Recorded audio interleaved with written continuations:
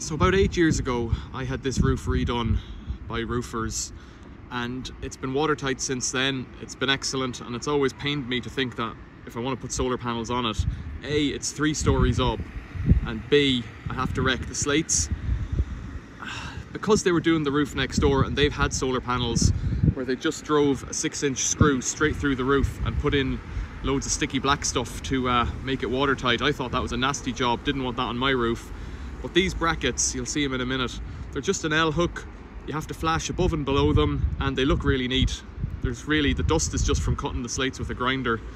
But I ripped the slate above out with the ripper, or the slater's rip, and then worked down a block, cut out the slate below, took up a bit of lead, put the bracket in, put a washer of roofing batten in so that the bracket doesn't kick, and work from there.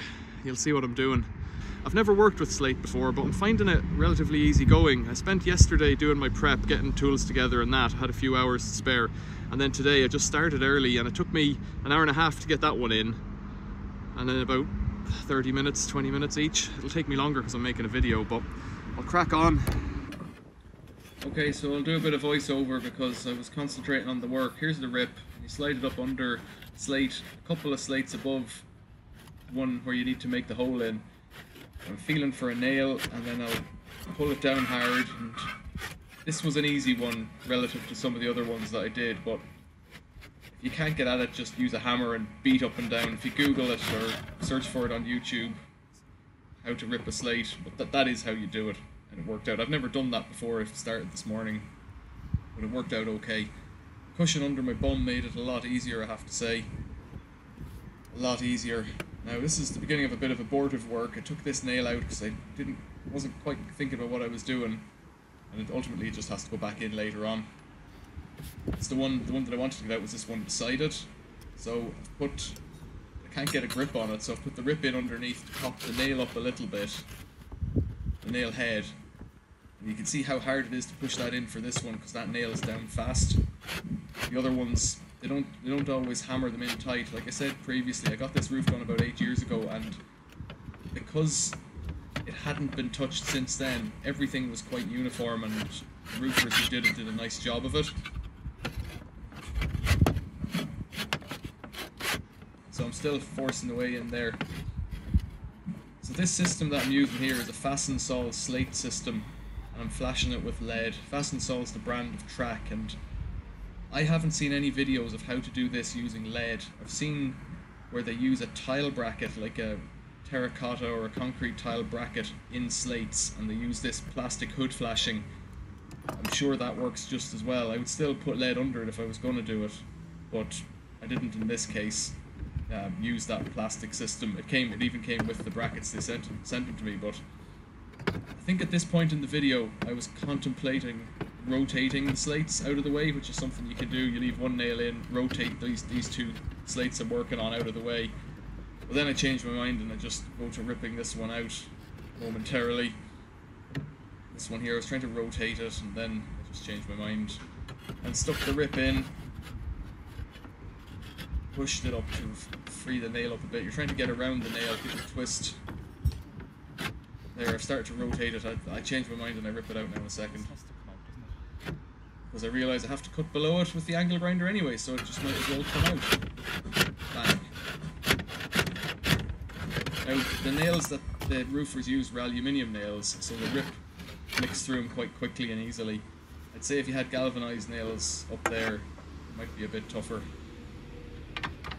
You can see on the shirt there, I'm 3 stories up and it's about 30 degrees. It was near midsummer 2025 up on this roof and mighty hot. So that's me reaching in there to feel the rafter or the spar coming down, marking it out, and just trying to suss out where I need to cut. So the bracket here, this is what these look like at long last.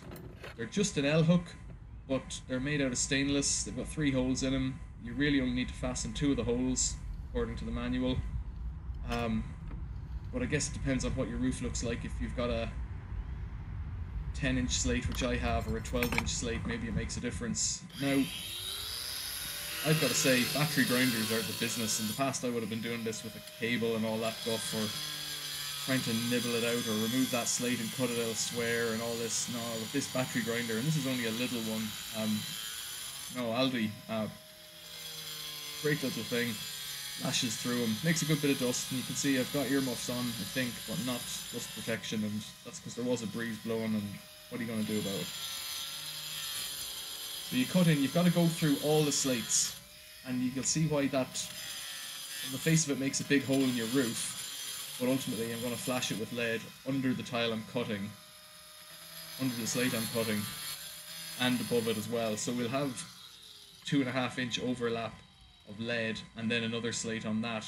As you can see just down on the right hand side there, there's very little of the bracket sticking up, but you can just make out in the right bottom corner of the video there's a little bit of lead sticking out there, so it's flashed above with that and it's flashed underneath it as well. So the top bit's easy to get out, bottom one's trickier because you don't want to wreck the slates. You could grind all over and make a mess, but I try to be tidy because it's my roof. Just pop it out. They're quite brittle, and then this bit here needs to be nibbled out, so I use the pincers. There's probably a better tool, but when you're up on a roof 3 stories up, you don't keep going up and down every time you need to get a tool.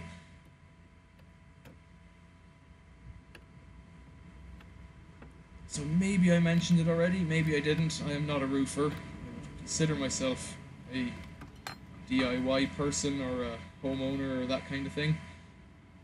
If you disagree with anything I'm doing here, in terms of the method or the construction method I'm using or how I'm doing it, or if you've got any efficiencies to suggest, put them in the comments below because it's helpful for me. I might not be doing it again on my roof given that this is it done. And here what I'm trying to do is size out where I need to drill a hole, because those are little blocks of pressure treated roofing battens. I need to drill a hole, otherwise I'll split it. So a lot of the kits come with plywood, but I'd rather use a wood that's treated because the battens in the roof are treated, so I just cut them to what looks like about 10 centimeters, 4 inches long, and then a shorter one half as long, kind of just as a pad underneath. I don't know if they stay there, if they fall down or what, can't really tell. So this is just to bridge between the rafter below and the bracket that I'm going to screw through it. So put that in there. Then I got to get a little one to go underneath. Have I decided where it is yet? That's the lead that'll go beneath. Now before I put that lead in, I need to put in a little spacer, so I don't know what I'm doing here. I just hammered that nail in. And this is why I'm saying I'm not a roofer. A roofer who does this every day, while I'm taking probably 20 minutes at this, proper roofer, if you want to call him that, or someone who does it every day, will just have a method. They'll just have a belt on with the hammer and everything else. They'll have a pocket of nails. They'll have their tools to hand. Now look, he's done that and he hasn't put the packer in, so he's got to pull that out again. What is he doing? Has he decided he's going to take it out again? Yeah, there it is. Pull it down again.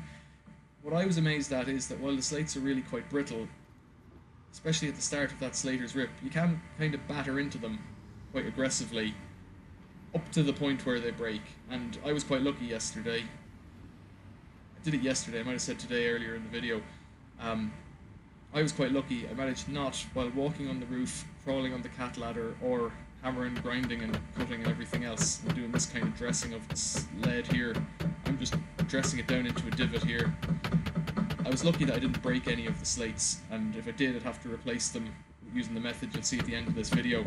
So I'm just nailing that off. That's a bit of a belt and braces approach because we're going to screw through it anyway for the bracket. I've put a bit of a divot in it just so that it sits down and I'm not tearing through it when I screw down the bracket. You can just dress it in with the hammer roughly. Not even sure if you have to do that, but I was nervous that I'd shear the lead and then the roof wouldn't be waterproof. So you see that top hole I'll screw in first, and then the bottom hole I'm going to use as well. And we're flashed up to that bottom hole using the lead and above it, really, but really once you put a hole in it, that's where it is. And then I'll put another piece of lead on top that'll flash right down to the bracket, and then I'll put a slate on top as well. So this is the impact driver here, and it just lashes these bolts in. Again, an Aldi product, which I've no affiliation to, but they're cheap and they really do work for intermittent jobs.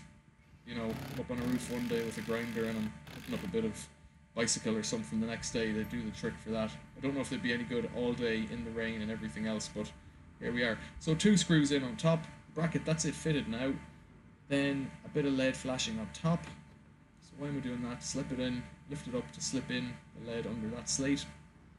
And there'll be another slate going on the left and then another slate going above. So we're pretty well waterproof, but it's very near the joint in the 2 slates above, so it makes sense to have that lead. Again, I'm just dressing it in mostly so that it kind of stays in place left to right, but it's hanging on a bracket, and I'm going to put a nail up above, a copper nail up above to hold it into the batten. I think. Can I find one? There it is. Yeah, so it was about 30 degrees, and I was just dripping sweat, and I found putting a hanky underneath my hat stopped my ears getting sunburnt, and I'd rather wear a long sleeve shirt and gloves and heavy trousers in the sun than have sunburn. So that's me checking the lead. The lead's resting on that. Give it a rub. Feels flat. So this slate's got to go back in. Where is it? I'm starting from this side, but I think I changed my mind a bit of the way through and go from the other side. So I've got to get it above the bracket to slide it across, and I don't know, I might be faffing at this for a couple of seconds here. I don't think I will, but just, this is the hard kind of, it's hard to put them back as it is to take them out, because like I'm levering that slate above up. There's a point where you can lever it to, and then eventually it'll break, and if it breaks, well, you've got to fix the slate above it as well, and you know, now, that's as far as it'll go, because it's hitting the batten above that it should be resting on. So I've got to pull it out again, like this, and slide it in from the other side. Now I've got the hammer hanging in there. The claw of the hammer does a lot of work up on a roof. I got that hammer, it's an S-Twing hammer, I got it a long time ago, and it's lovely to use. I haven't even broke the varnish off it properly, but I've had that for 15-20 years now, so it's a good hammer. Right. That slate's back in, it's fully flashed, it's waterproof apart from the tile above. I'm happy that water can't get in there. Lead above and below. It's also the stainless steel bracket is not resting on anything but the timber below. So those panels, if they're rattling in the wind or whatever, they're not actually touching any slates. Now I'll nail, whoa, that was a slip, nail that back in with a copper nail, and this time here, I think that nail goes in a little bit too easy, so I pull it out again, and it's lost. I'm going to nail it in again at a different angle, because there was a hole there from the previous nail, and it would basically be loose. What I did on some of these slates, where I've ripped out 2 of the nails and only put 1 back, what I did was I drilled a hole about 1 inch off that and put a second nail beside it. Probably a bit superfluous, and I probably didn't do it here because that slate's also resting on the bracket, or, well, if it slips it'll rest on the bracket. It's about 2 mil up from it there. So, getting this last one in, I had to go off at lunchtime to get these hooks. These are called Hall hooks. They're a proprietary system for putting slates back on that have slipped. You just hammer that in between the 2 slates above, it pulls down on the batten above, you nail it off, and then you slip the slate in. It sounds really easy. The other thing you can do is use a copper strip, so just nail a copper strip in where I'm nailing that, slide the slate in, and then fold the copper up. You could make your own strips out of lead.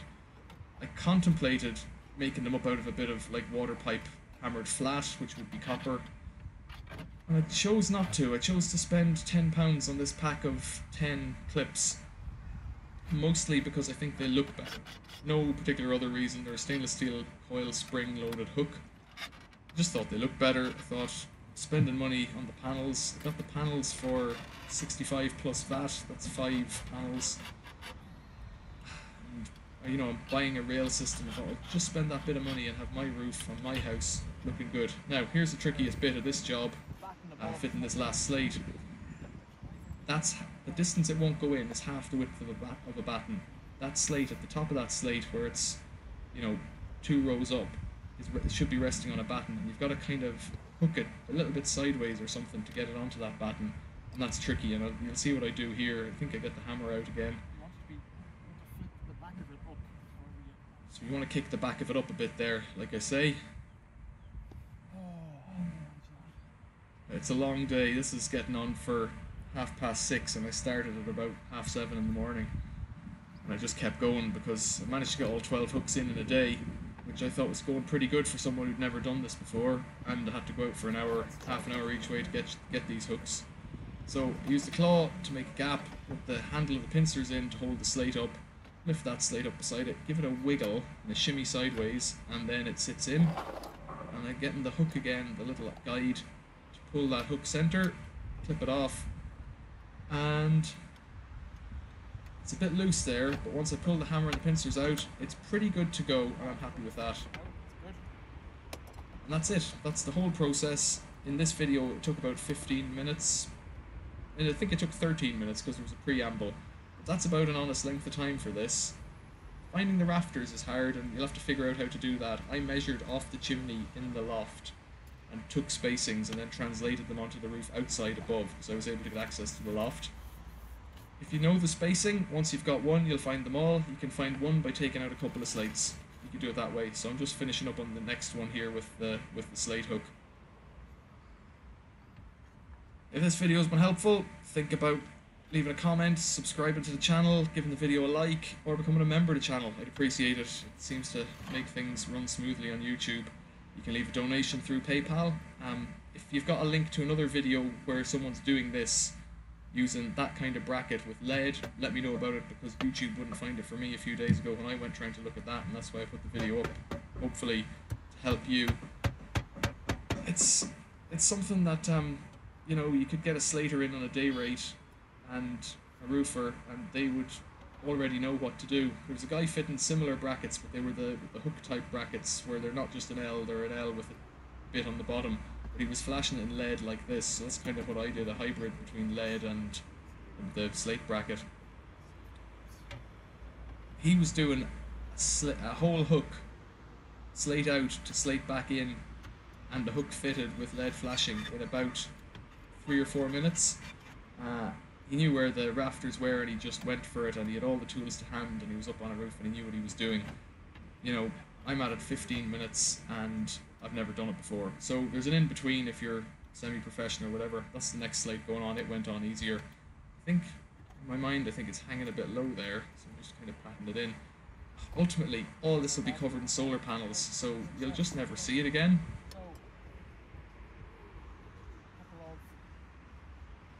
There I am, basking in a day's work. That pad underneath my knees, that's a memory foam pad from, I think, a wheelchair or one of those walking aids.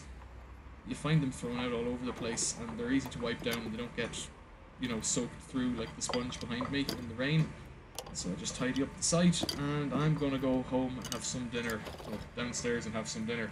So thanks for watching. Like, subscribe, become a member. Give me some of your money if this video has been helpful and saved you a day rate on a roofer. I had a safe day. I was quite happy working on the cat ladder for the higher up ones. I didn't really have to rest on the roof, and I also put a cushion under the cat ladder, and that spreads the load out, so it's not just pinpointing it at the foot of the ladder.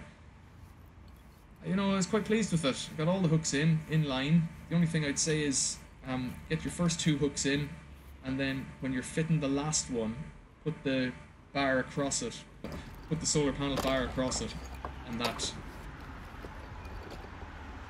give you the line to put the 3rd hook in, or do the 2 edge ones and then get the middle right, because some of the courses of slates on my roof weren't exactly perfect. Yeah, a nice job, tidy up, and have a good evening. Thanks for watching, see you later.